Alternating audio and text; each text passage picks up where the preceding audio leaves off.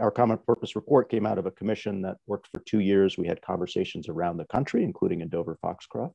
And those conversations included really everybody from first-year cadets at the Naval Academy to Somali refugees in the Minneapolis area to folks in rural communities in Indiana, political activists, conservative activists in Mississippi, municipal government officials in California, really a broad range of Americans from around the country to kind of get their perspectives on what's working and what's not working with our democracy and what their sort of hopes and aspirations are to make it work better.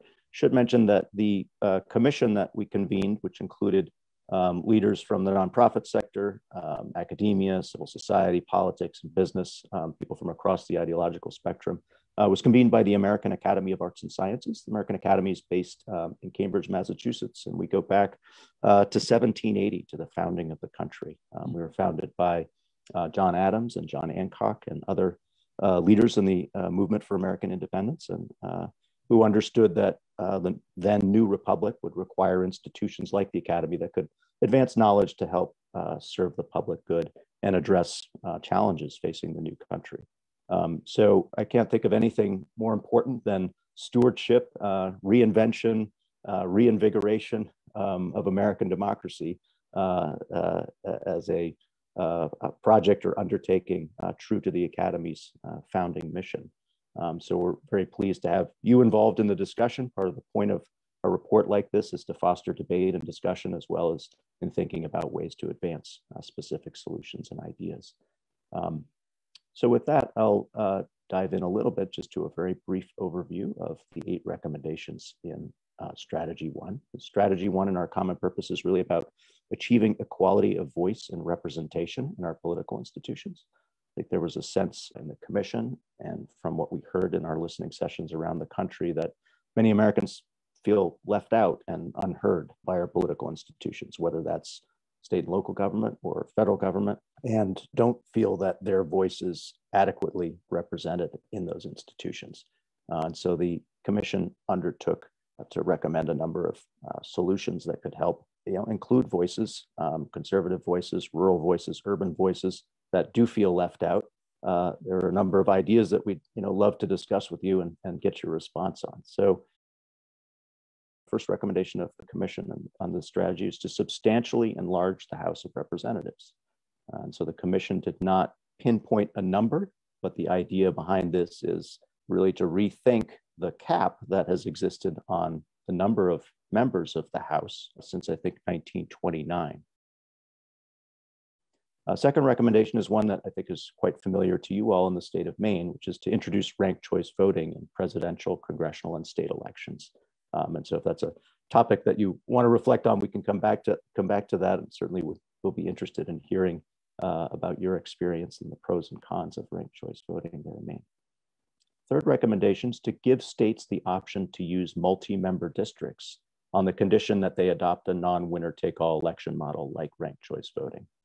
We can come back to talk a little bit about the mechanics of that, but basically the idea is instead of splitting a state up into districts where there's just one representative in the House for each district, you could have larger districts, and within those districts, you could have multiple representatives who perhaps represent a broader, broader sections within that bigger congressional district. Fourth recommendation is to adopt independent citizen redistricting commissions in every state. The idea is, of course, here to combat gerrymandering, or the idea that partisan state legislatures can construct districts that might be to their political advantage by bringing in more independent, more neutral citizens to draw those districts along using methods that are less driven towards partisan advantage. Fifth recommendation is to amend the US Constitution to authorize the regulation of election contributions and spending to eliminate the undue influence of money in our political system. The sixth recommendation is to pass strong campaign finance disclosure laws in all 50 states that require full transparency for campaign donations. Some of you may be aware it is currently possible to donate money to LLCs and nonprofit organizations where the donors' anonymity is preserved and doesn't have to be disclosed. So this advocates for fuller disclosure so that those who are participating in campaign discourse, it's a little bit more clear where their funding is coming from. Seventh recommendation is to pass clean election laws for federal, state, and local elections through mechanisms such as public matching donation systems and democracy vouchers, which can amplify the power of small donors. So certainly I know the state of Maine has some public funding for campaigns as well. That could be another alternative here, but I think the idea is to help to, for those candidates who are able to attract small dollars, it's to push back against the influence of the bigger money by amplifying the effect of those smaller dollar donations. And lastly, the eighth recommendation under this strategy is targeted at the Supreme Court, and that is to establish 18-year term limits for Supreme Court justices. And those appointments would be staggered so that you'd have one nomination for each 2-year Congress, or 2 nominations per presidential term. And will just add for clarification here, there's been ideas in the news about increasing the size of the Supreme Court. The Commission's recommendation was not to increase the size of the Supreme Court at all. It would be to establish term limits for future appointments to the court. So this would take a long time to actually fully take effect. Existing members of the court would not be term limited. It would apply to new appointees to the court. And so over time, you would have a normalization of Supreme Court appointments. So let me stop there and invite Sterling and Catherine to add anything important that I might have missed in the opening overview. I have 2 questions. Number one, do all of us here agree that it's an issue that our elected representatives don't listen to us? Do we all agree on that? And we think it's a problem. All right, my next question, I guess maybe this is for Peter and you guys. Did you guys discover what your respondents thought that if our representatives aren't listening to us, who are they listening to?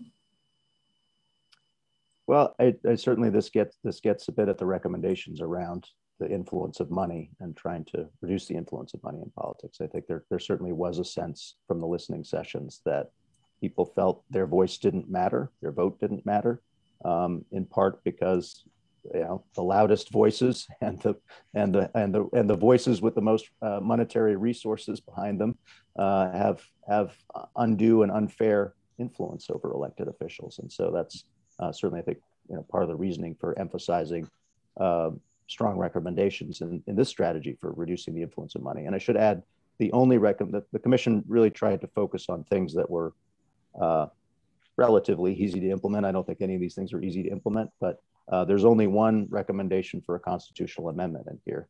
We're recognizing that getting constitutional amendments passed is a very challenging thing to do. And that one is on campaign finance because of the urgency and importance of that issue. And the alternative is you potentially wait for a different makeup in the Supreme Court to try to reverse Citizens United and other rulings. And that was seen as potentially even greater lift or greater long-term challenge than passing a constitutional amendment. I infer from these 8 recommendations that if the people were properly informed, that we'd be listened to. There's nothing in here about how we get our information, these recommendations. That's an issue with me. Yeah, a very important point. I mean, so as Tara mentioned in her opening, there are 31 recommendations, and these are 8 under the first strategy. So an important one in strategy 6 focuses on civic education, and not just K through 12 civic education, but lifelong civic education. And the importance of that we've got a long ways to go to educate Americans even on the basics. I mean, you see some horrifying poll numbers about how many people know that there are 3 branches of government, for example. It's just some simple literacy things about how the system works to start with. So that was certainly a point of emphasis as well. There's also a whole strategy, and there's, I think, more work for us to do. But there's the 5th strategy talks about social media and trying to redefine or define a public purpose for social media, sort of recognizing that there's great possibility in the digital spaces for educating and convening and bringing people together. Nobody felt that we'd really realized that possibility. There are obviously also great threats that we've realized in terms of the spread of misinformation. And so there are some strategies around creating better spaces, better digital spaces for people to convene and share information and connect with one another. But we still have some work to do to kind of flesh out what those would be. Okay, thank you.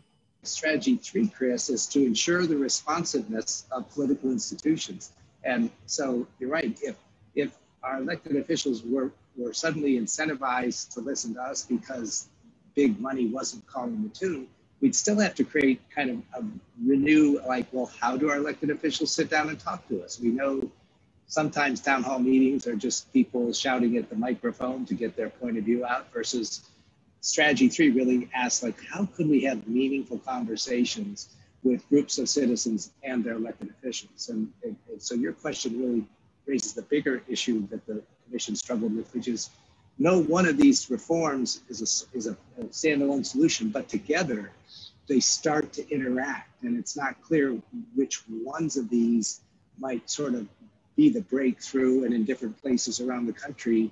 I mean, because Maine enjoys ranked choice voting, it's like you can just kind of check that off. I don't know if it's universally beloved in Maine, but you're far ahead of the rest of the country, and you sure did it better than New York City. Yeah, no, that's a great point about Strategy 3, which includes ideas around, engaging citizens in actual deliberation and decision making. So there are recommendations in there for things like participatory budgeting at the local level, so that citizens can have some input into how public money is spent, and ideas focused at the congressional level to engage representative groups of constituents, and not just in sort of town halls where people, member of Congress talks at the constituents and doesn't and packs the room full of people that agree with them, but actually getting together a group of people to work through a policy challenge together. And try to build some consensus around ideas, and that would be a group of people with diverse points of views, representative sample from the member of Congress's district. So it's not just their core supporters or their opponents yelling at them, but people working together on to try to figure out policy solutions to difficult challenges. As you have taken this around and done presentations on this, in general, who are the audiences that you are reaching? One of the things we want to do is begin having conversations that draw people in. But as you can see from the attendance here, it is really hard to engage people. And so I just bring that up as a kind of a present moment experience that we're having, and engaging people in that conversation. The other thing I wanted to raise is that I think your comment, Sterling, about civics education, I think that's a perfect conversation. I think we should be having a coffee house, a makeshift coffee house topic on civics education. I think that would be a great topic. What we hope to do is to really increase the number of contacts between people where we're having conversation, because that's where the commonality becomes evident. And it doesn't work to just do it in sound bites on social media. That just is not an effective way to sway people. It just pushes people into their own separate camps, because they can cut out the things they don't like and only stream the things they like. And so it's only in person-to-person interaction, I think, that we can do this. I am struggling. The reason why I wanted to be part of the Common Purpose, and this is my third, I was looking for a strategy, but I'm struggling with, I'm in favor of all of these recommendations, but what I'm struggling with is, how can it be implemented? How can it be achieved when there's such a deadlock everywhere? It's so partisan everywhere. And you know, my little bit of hope, and it keeps me going, is that we had, and how we got ranked choice voting, is talking to all different people. I didn't even know whether they were Democrat, Republican, Greens, Independent. It didn't matter. They just wanted some information on ranked choice voting. And so that's my little bit of hope that we can move forward on some of these recommendations, because I'm struggling with that because everything is so deadlocked. Yeah, and I think just an important point of emphasis too is that many of these recommendations are not, you know, we've talked a bit about Congress and constitutional amendments and things that require us to break the log jam in a dysfunctional Congress, but many of these are things that can be advanced at the local and state level, and that's, you know, really where it's going to have to happen first, right? Build that momentum. And Maine was a leader in ranked choice voting. You now have Alaska. I think Sterling mentioned that Alaska has adopted ranked choice voting. The Republican Party in Virginia just used it to pick their gubernatorial candidate. So it does have bipartisan interest, and people are trying it out in different places. And so just highlighting those success cases and highlighting that it's, you know, pushing back against the notion that some of these ideas are partisan by pointing to examples of how different communities with different ideological leanings and different parties are using some of these things and experimenting with them. I think, Gloria, I mean, you're absolutely right. I take hope because I see in my home state of Michigan, where I had not lived for many decades, and went back there in 2006 to work at the Kellogg Foundation. And I was coming from California, and Michigan had changed. I felt like Rip Van Winkle. There was smoking in the restaurants. It was very homophobic. And that's not the Michigan I remembered. And suddenly, Katie Fahey, this young woman who sent a Facebook text out right before Thanksgiving, and she said, "Does anybody want to help me work on gerrymandering?" Because she was dreading a conversation at Thanksgiving with her family. Total amateur when it comes to political work. And neither Republicans or Democrats in the state of Michigan really wanted, this is one of our recommendations, right? Public control over drawing congressional districts. She did not know that it was impossible to do, and she recruited people from all over Michigan who never had been involved in anything political. And against all odds, passed this ballot initiative on the first try, you know, to take over redistricting in the state of Michigan. And I was so proud. It was like, oh, my state is, and so I think all it takes is pick one issue that is right, you know, or like you've already done ranked choice voting. My question is, when people have a sense of that civic power and civic agency because they came together, how do they win one thing and then go on to do the next, right? It's like you could just march right through this report and say, well, what's doable in the state of Maine? Who are the champions? Because you're right.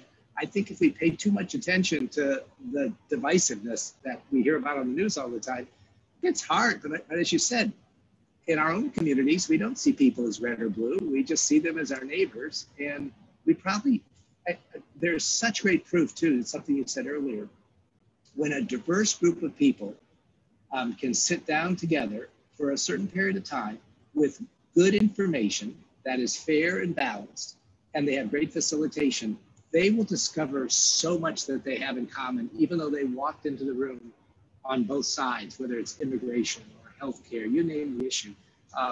So we know that when people have time to act like citizens and do good work, they come away, I guess, having renewed hope that our democracy can work among everyday people. But there aren't many places you can go, as you said, where there isn't either just total polarized shouting and yelling. But my hope is in our own communities, that's not what people want. You know, they can see that in Congress, you know, it's like, that's not us, you know, which is funny. We keep electing those people and they misbehave down in Washington, but that's not how we behave back in our own hometown. Chris had raised the question that the things that are on top of his mind really is election finance.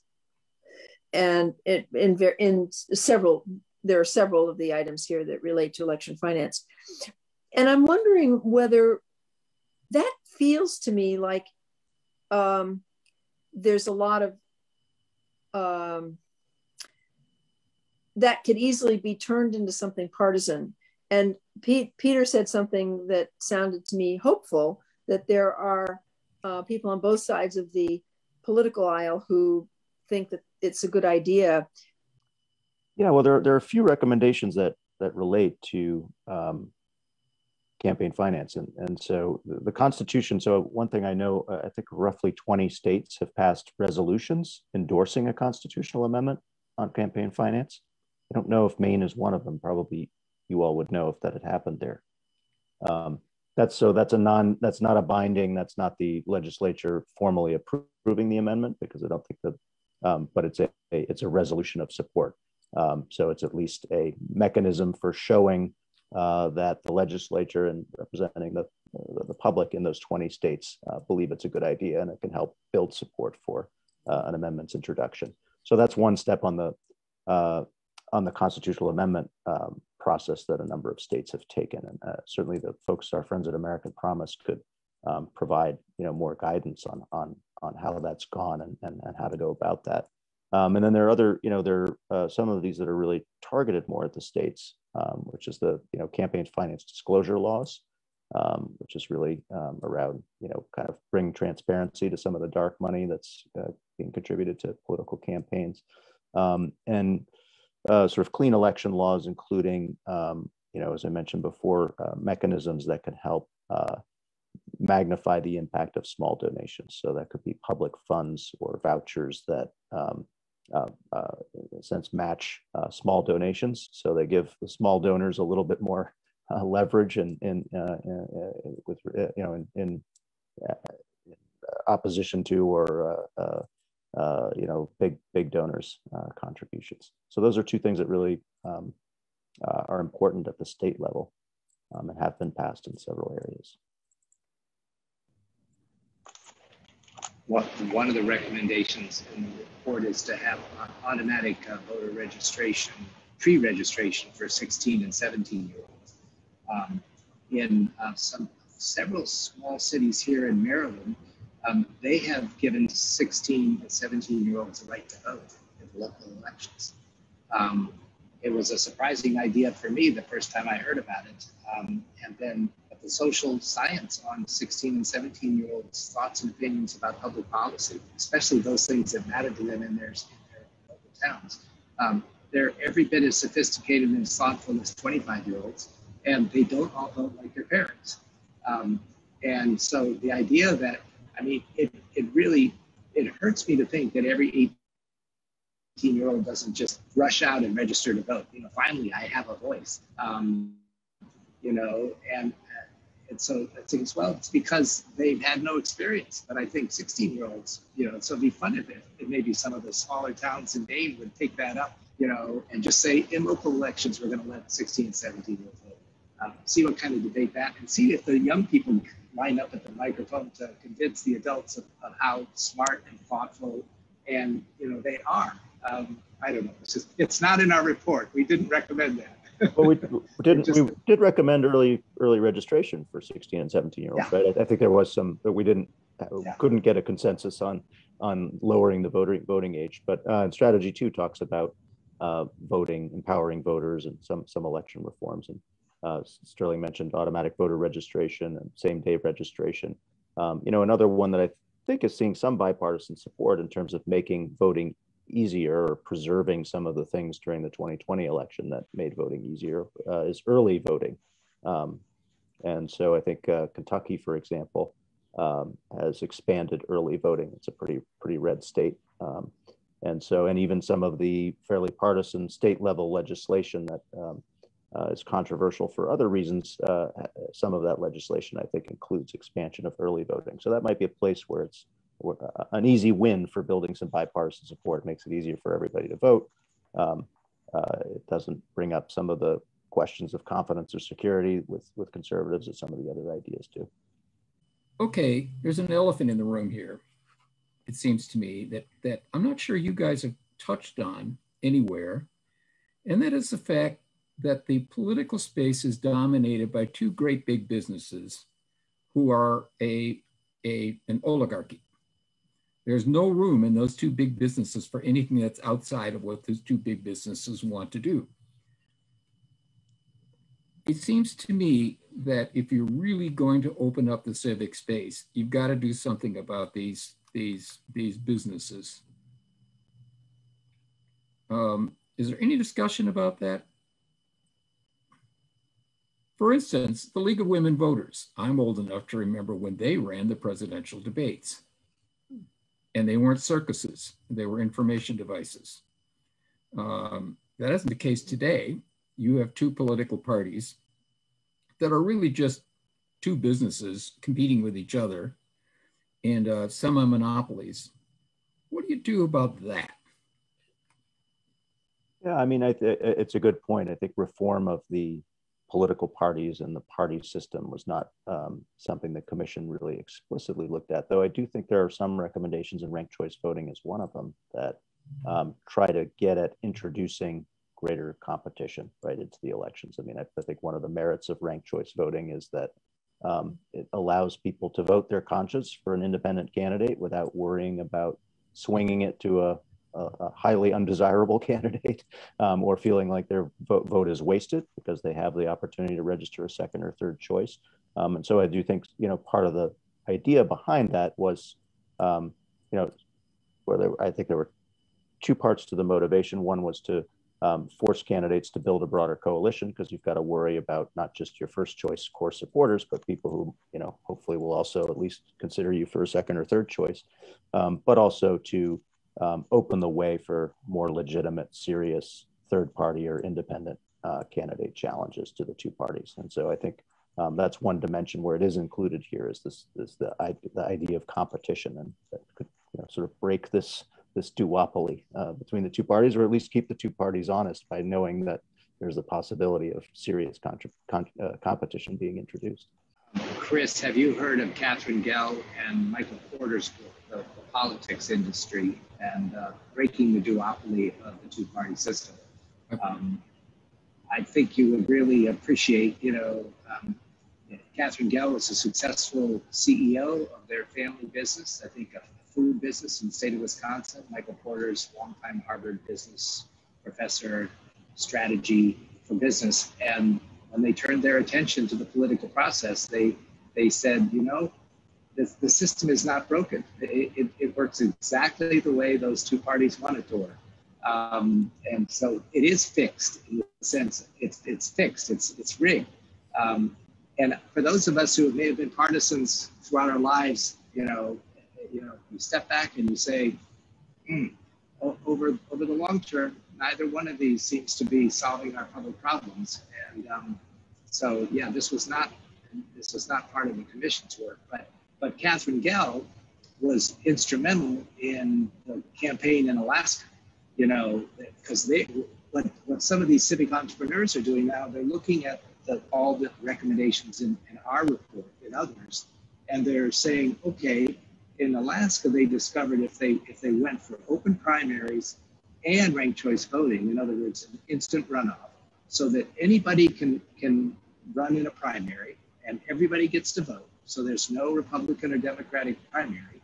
That, again, as Peter said, that allows for more people across the spectrum to at least get their hat in the ring. Right. And then the top 4 or 5 then get to go in front of the electorate in a ranked choice voting. And I think there might have been some campaign finance reform also in the Alaska election. They bundled these reforms, and I think they have some insights around, don't just go for ranked choice voting all by itself. It crashed and burned in Massachusetts. We all saw. We're thinking like, I guess change doesn't always happen naturally. But I think you find a lot of allies that say we have to break this, this duopoly. And as Peter said, ranked choice voting obviously especially allows people to not divide. If two people look kind of similar, then they don't want to compete for the scarce vote. But in ranked choice voting, obviously, I can go right down the list.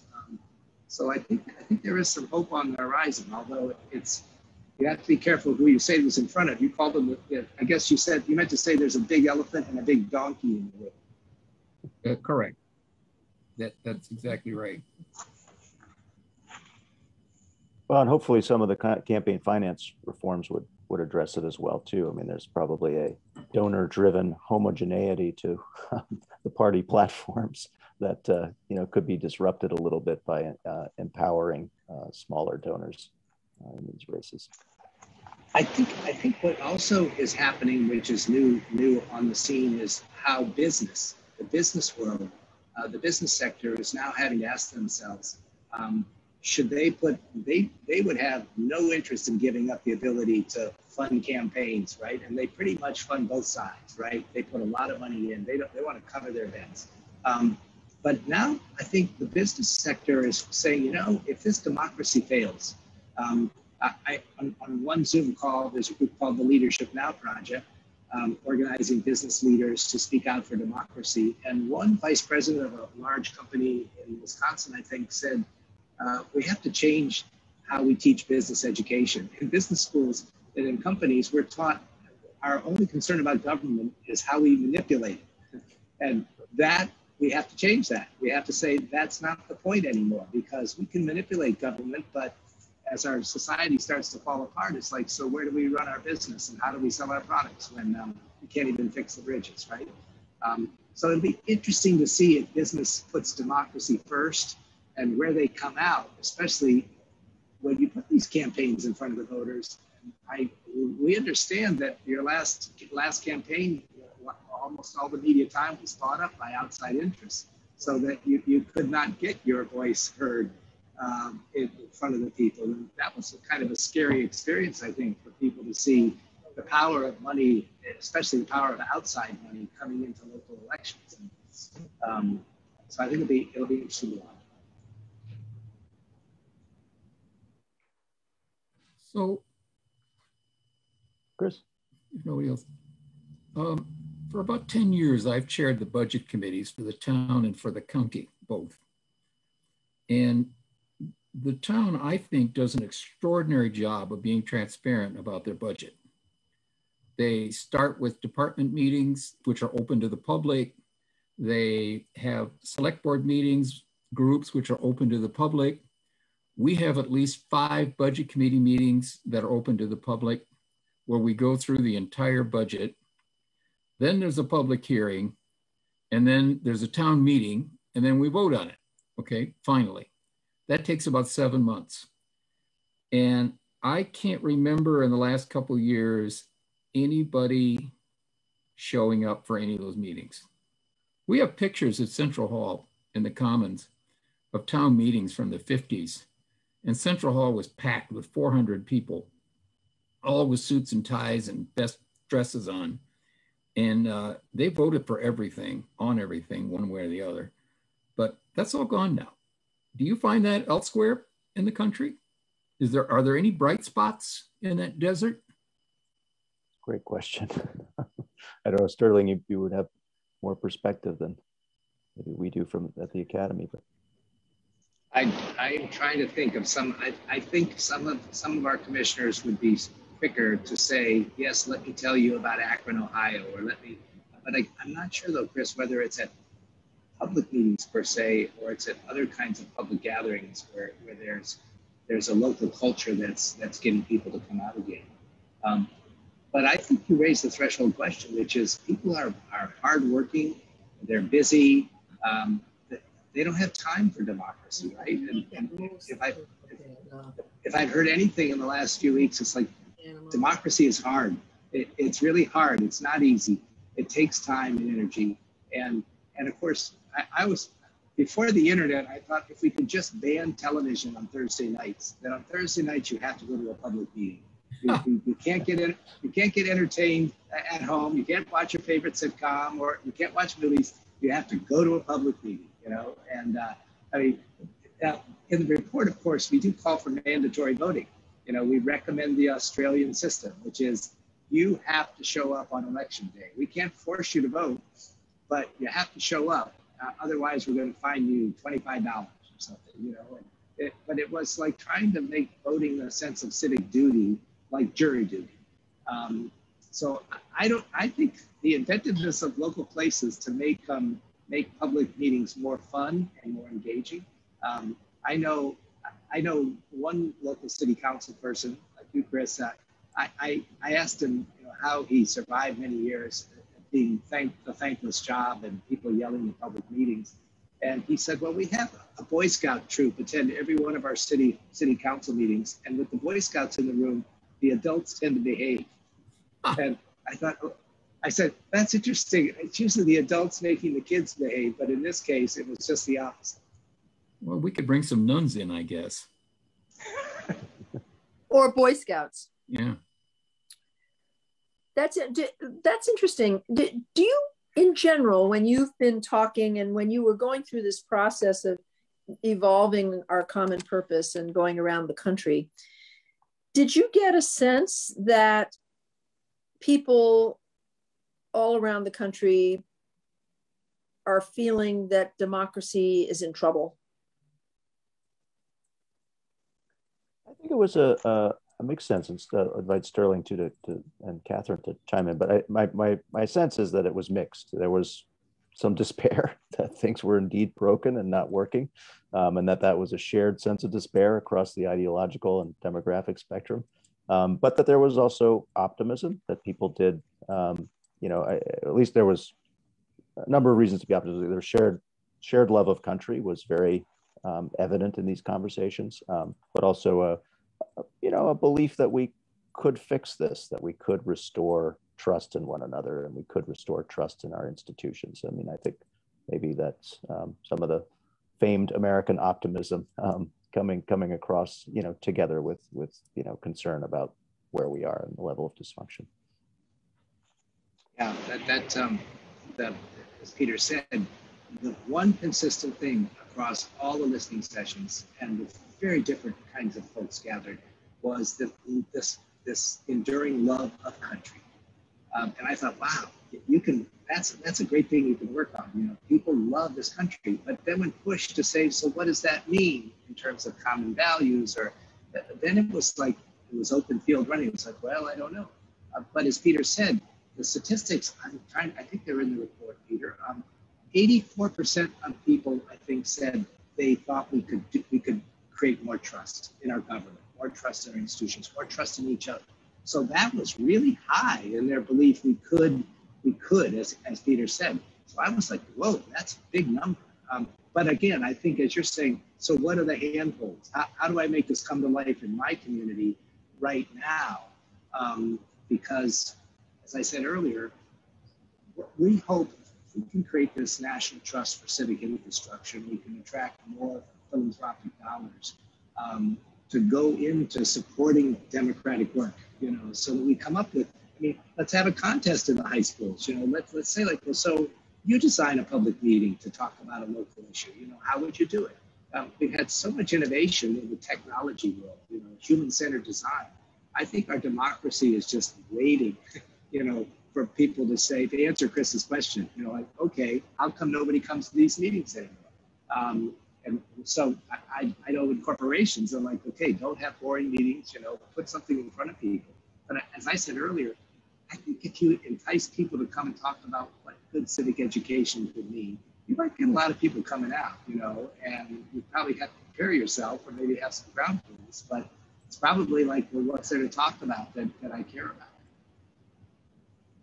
Yeah, I know we have just a little bit of time left. I think the civic education piece sounds like a great next step in terms of, conversations at Central Hall Commons. And just to bring it back to strategy one, just want to definitely heard that there's a strong concern around the campaign finance things and looking at ways that some of those ideas could be advanced at the state level. I'm wondering if there are others in here, ranked choice voting. We've all, can check that box. Independent citizen redistricting commissions. I don't know.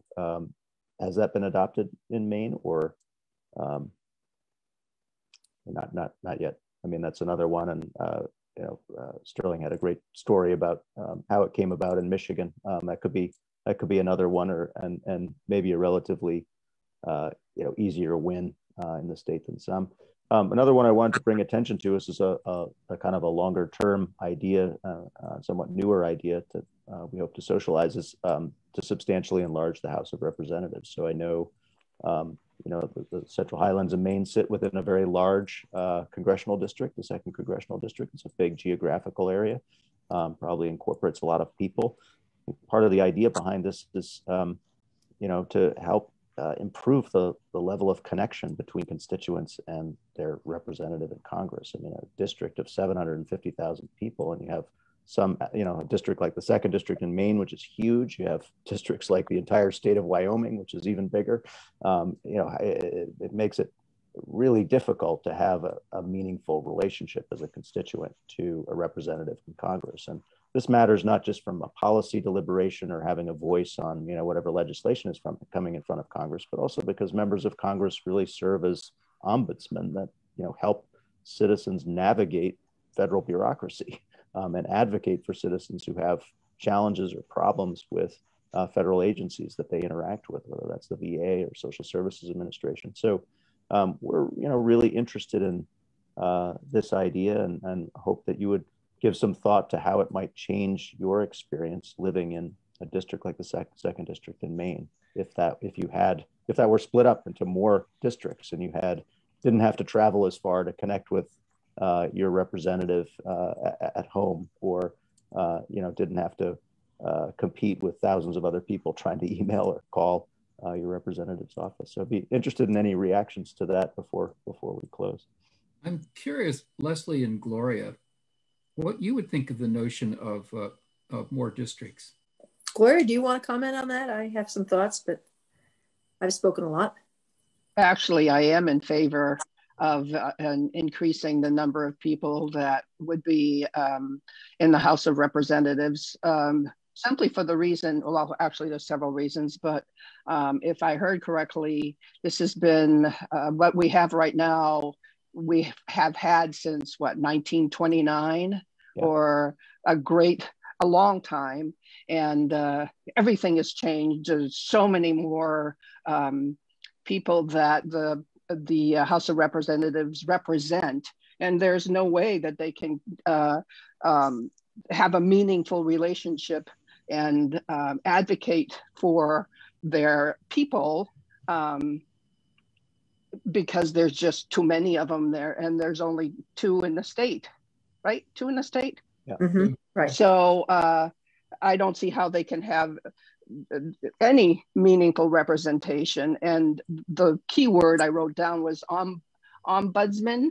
And how can they even advocate for anyone that's having difficulties? I think it's even difficult to get in touch with them. So I'm all in favor of that. And it may be something, if it's doable, it may be something that we might want to tackle. Well, I think it's an interesting idea. I have some practical questions around it. One of the practical questions is, how many is too many? And from a practical point of view, how many people, how would you manage the House of Representatives? I don't mean you, but how would our government handle a House of Representatives that had, 700 people in it? Yeah.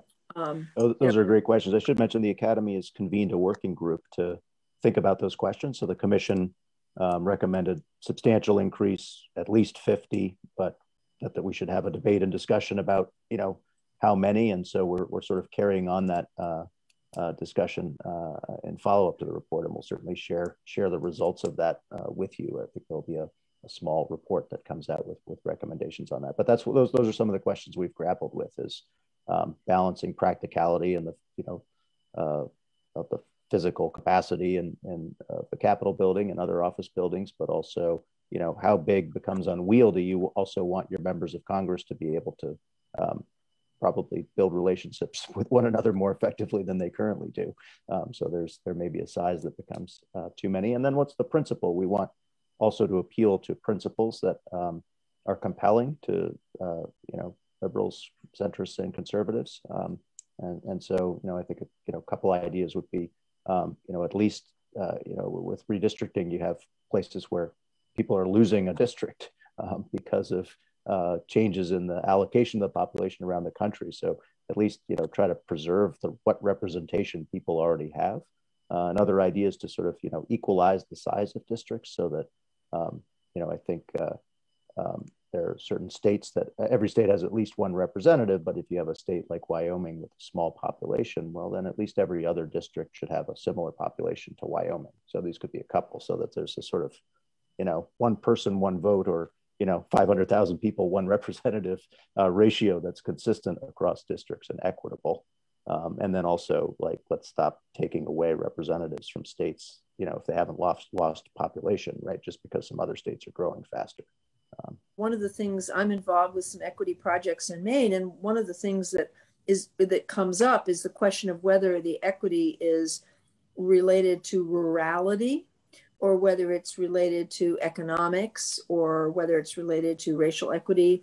And in this state, you have a very good example of a situation where we already feel like the second district already feels like it's a different Maine than the first district. So the first district is more urban, it's Portland centered, very much more diverse. And then you've got a less diverse population in the second district. And if you are in Piscataquis County, you feel like you're not represented because Bangor has such a heavy weight. From a population point of view, Bangor outweighs all the other surrounding rural districts and rural areas in terms of the weight of decision making when you're talking about state politics. And so, I think that there are a lot of questions that come up in this issue. And frankly, I'm not convinced that adding more representatives in Maine would be likely to increase our representation, my personal representation.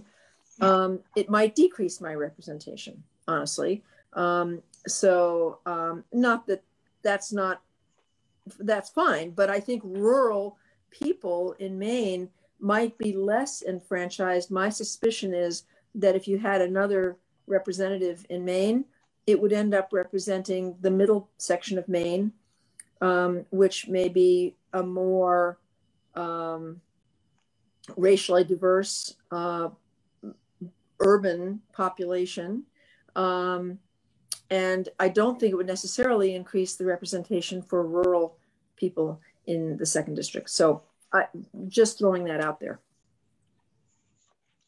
I think you all may be particularly threatened, as Peter was saying, with the next census. I recall seeing an article saying, depending on who grows and who shrinks, you're right on that cusp with 1.4 million people to have two Congress people.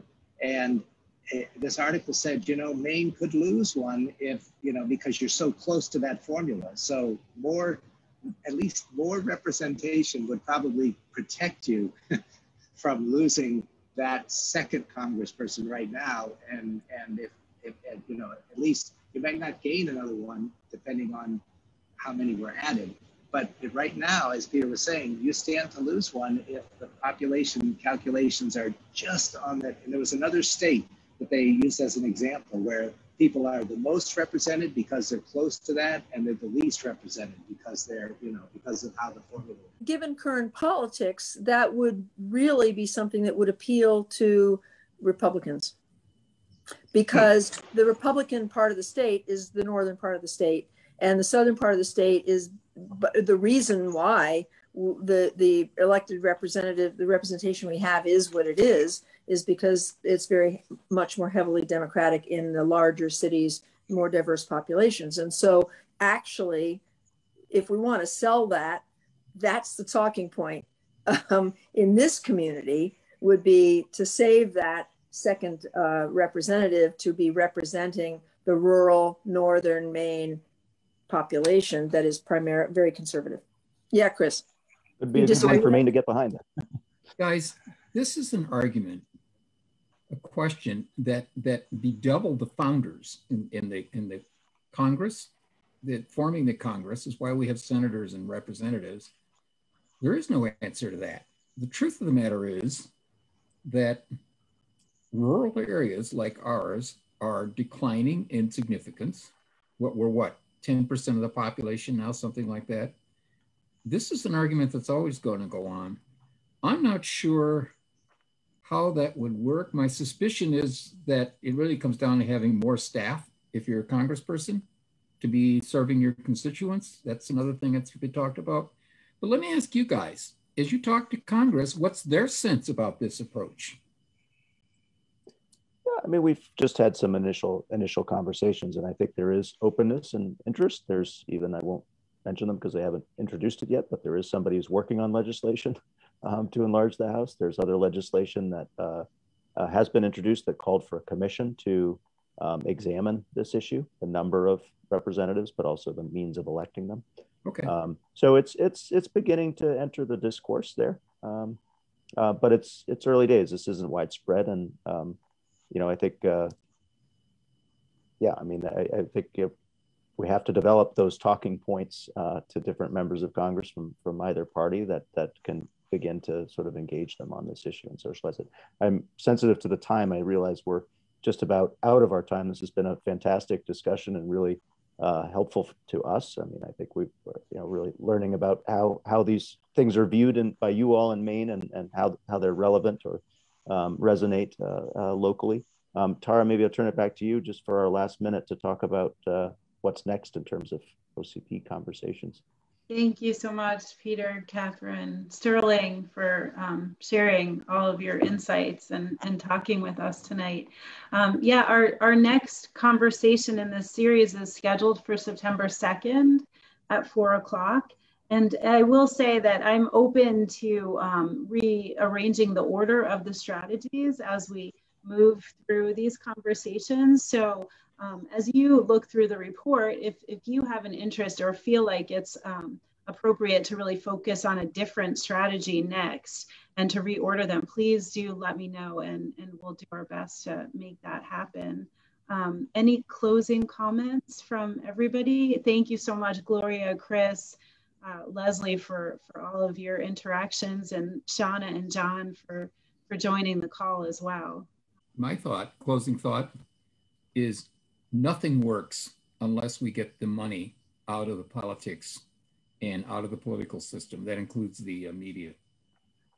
That's the first step. Won't fix it, but it's the first step. It's a necessary condition. Gloria. I have a question.